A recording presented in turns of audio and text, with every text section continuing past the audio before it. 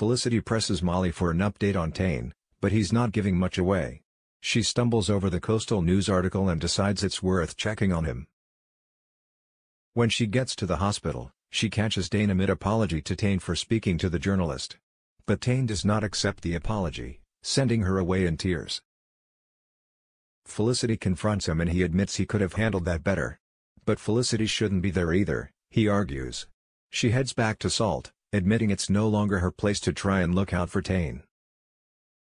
Rose gets a call from Sarge, who assigns her a difficult task.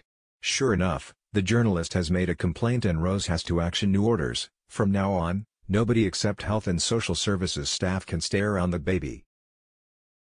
Though frustrated by this, Rose is clear with Tane, he needs to leave on his own accord, or she'll be forced to issue him with an OVO. An angry Tane returns to the gym where Dana tries again to apologize, but Tane isn't hearing it. Thanks to her, he has been forced away, and the baby is on her own now. Dana could not feel worse.